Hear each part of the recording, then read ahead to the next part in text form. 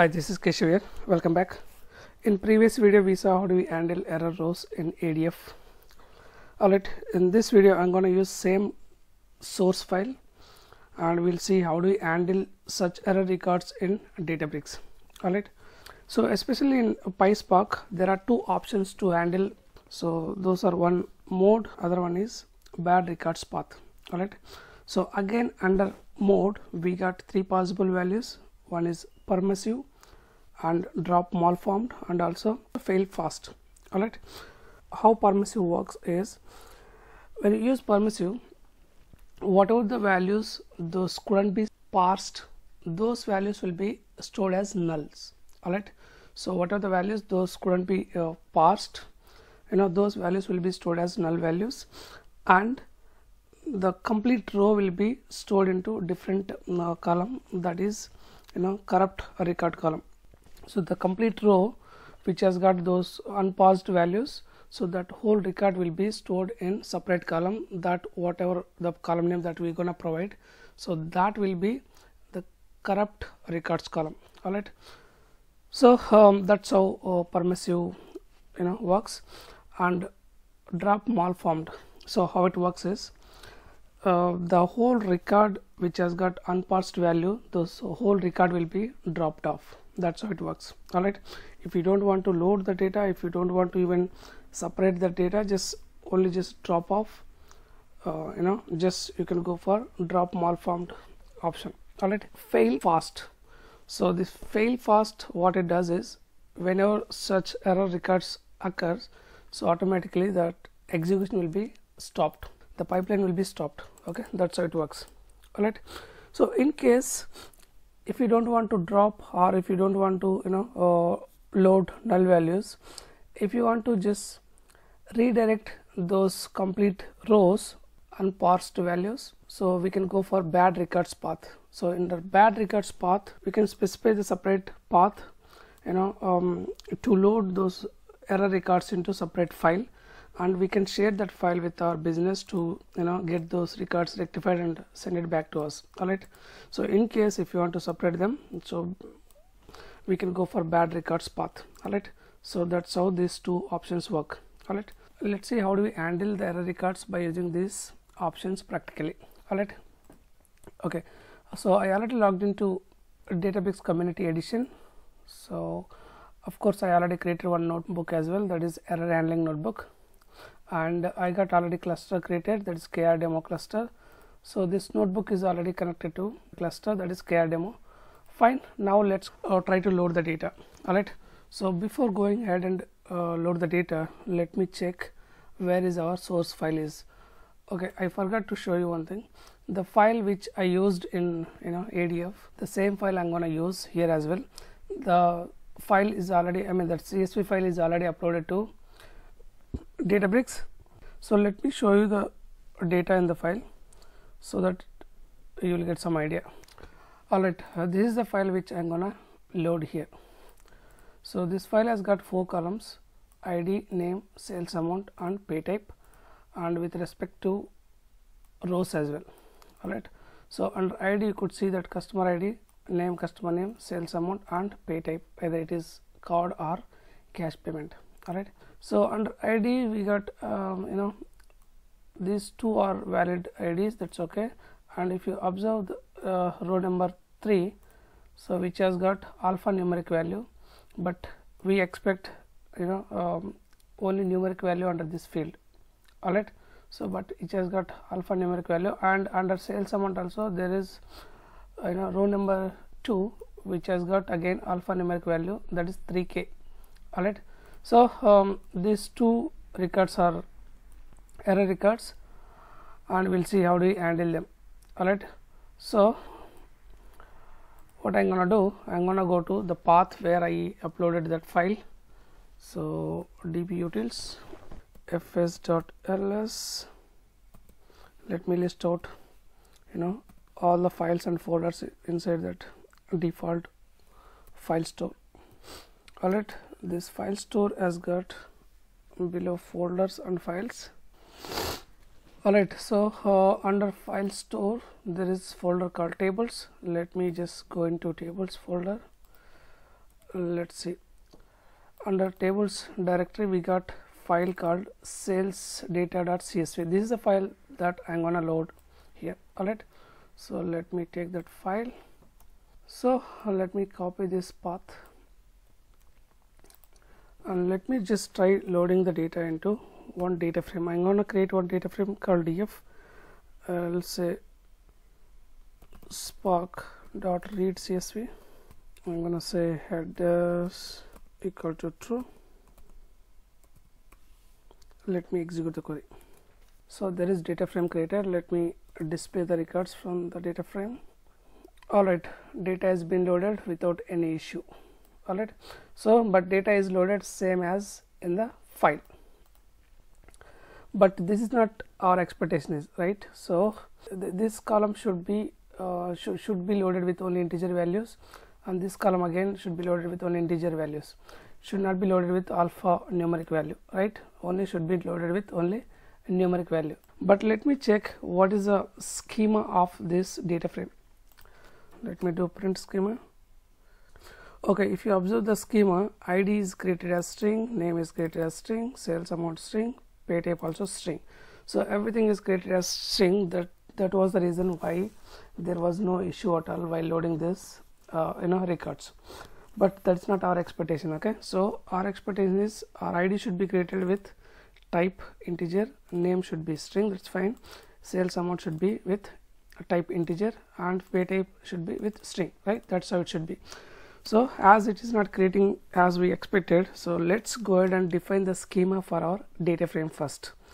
I'm gonna define a schema as like this, my tr, maybe you can say df schema. This is the name of the variable, that's up to you how you want to give the name. Okay, so I'm gonna just say struct type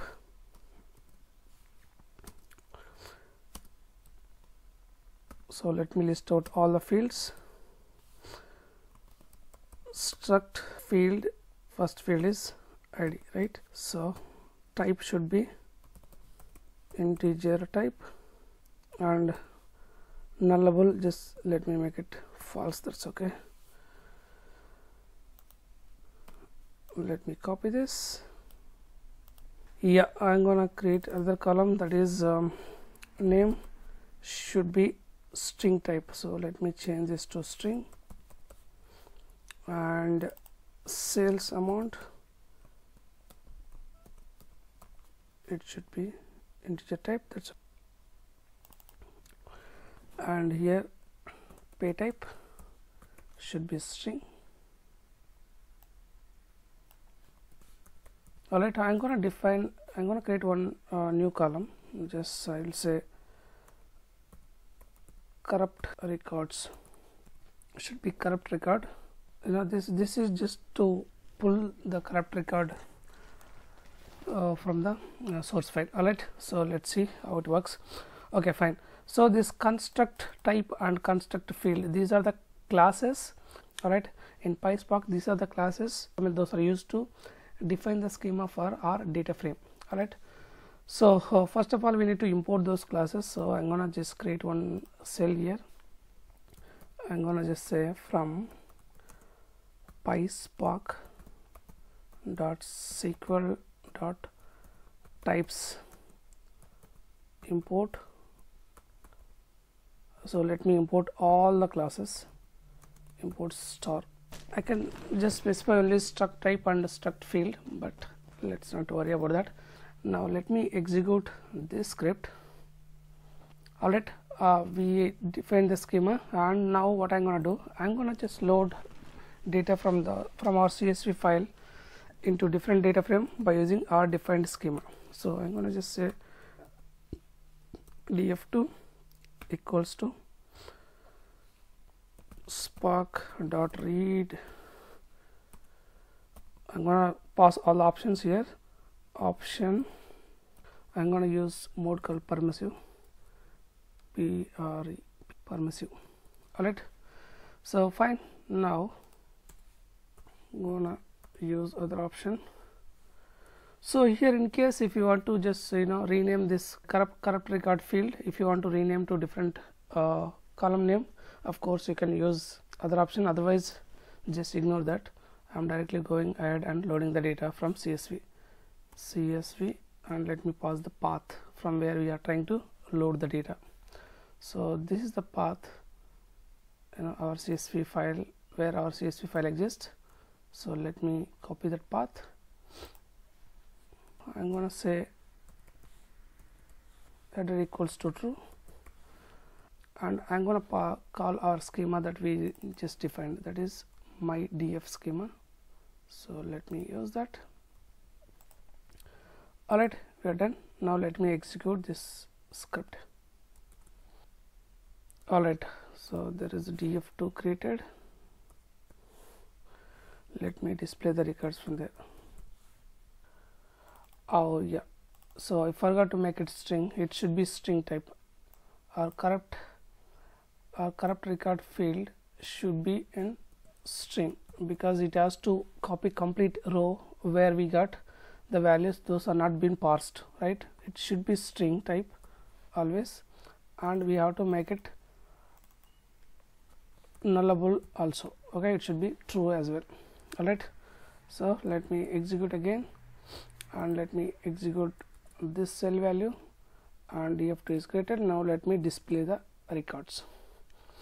Alright, see here, as I said, permissive, how it works is wherever we have unparsed values, those will be loaded as null, and the whole record will be copied to the separate column, that is corrupt record column. Alright, so of course, as I said, right, if you want to change this corrupt record column name, of course you can change by using other option. So let's not worry about that. Fine. Now, so this is how our permissive mode works. Now let's go for the other mode. So that is drop malformed. Alright, so if you use drop malformed, let me just try creating with a different data frame, df3. So let me execute. All done.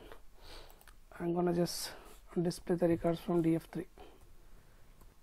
Display. See here, so all the records, those got unparsed values, those all records are dropped off. Alright, so in this case we don't need this corrupt record column at all, because we are just completely dropping them off. Alright, so in case if you are going for other option, other mode, that is fail fast. So let's see how it works. I'm gonna just create a different data frame, fail. Let me execute. All done. Now let me try displaying the records from df4.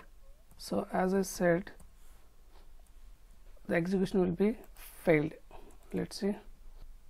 See, it has failed because there are error records. So fail fast, what it does is, if there are any error rows, so it will just stop the execution. So that's how it works. Alright, this is how these three modes work: permissive mode, fail fast, and also drop malformed. Alright, now let's see how do we redirect the records by using bad records path. Okay, I'm gonna just copy this whole cell value. Let me paste it over here. This time I'm gonna create data frame as df5. So now I'm gonna, here mode type should be bad records path.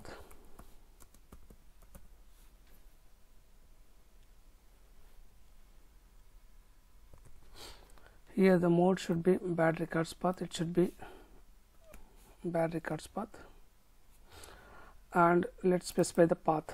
I want to create the file with bad records under this location. Okay, I executed, and now let's see if we have those, that file is created. dbutils. So dbutils.fs.ls, and let me pass this path, and we created bad records directory and file here. Let's go to tables. Let's see if we have any directory called bad records path. Seems no.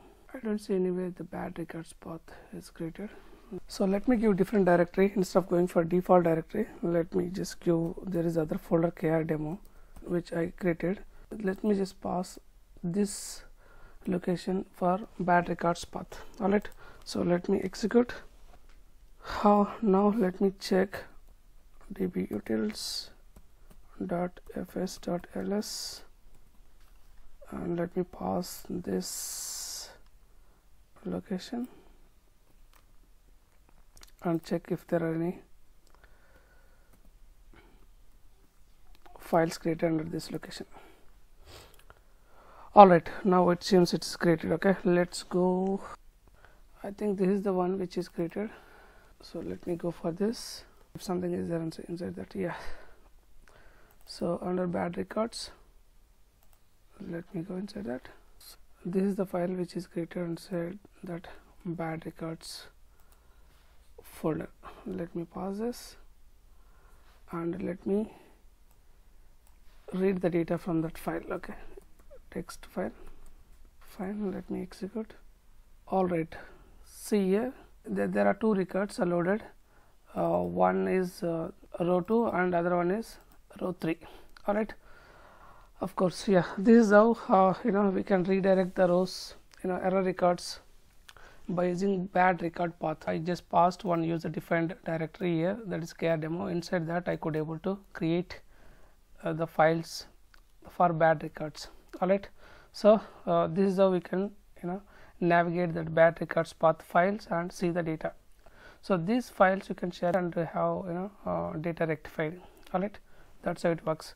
So if you observe this data, this is our bad record. We expect this to be separated out, and also we expect this row also will be separated out into bad records path. Let's go to Databricks again. Let's see here, this is second row which is being separated, and also this is third row which is being separated. Alright, so now if I display the records from df5, let's see how many records are there. Alright, so I'm expecting only the valid records. Alright, so here there are only 3 rows are loaded, those are valid rows, and of course, as I said, right, we can ignore this column here. So as I already defined in the schema, so I did not change it, still that column is coming. If you want to ignore that, just modify your schema, just take it off that field, just it's no more required. It's required only for permissive mode, for other modes it's not required. Alright, so this is how we can handle error records. If you want to just replace with null value and have the whole row loaded into separate column, of course you can go for permissive. In case if you want to drop off the whole record which has got unparsed value, so of course you can go for drop malformed, and in case if you want to fail the execution, you can go for fast fail.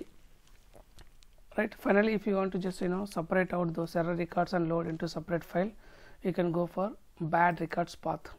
Alright, so this is how you can handle error records in Databricks. I hope this is clear for you guys. So thanks for watching my video. Please do subscribe for more videos from my side on Databricks, ADF and also Power BI. Alright, we'll meet again with a different concept. Until then, bye bye. Thank you.